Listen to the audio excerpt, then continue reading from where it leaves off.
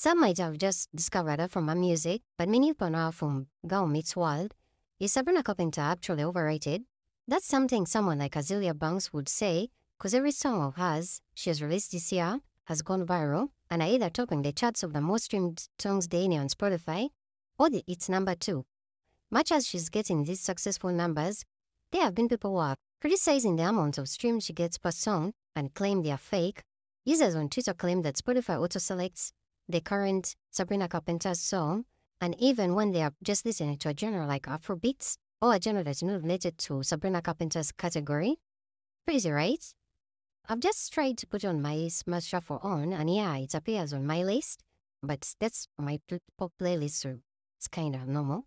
I really don't know if this happened to anyone else, but feel free to comment below, because this used to happen when also, not like us by Kendrick Lamar is going crazy to the X and Spotify used to recommend it to me when I'm even just playing my pop playlist.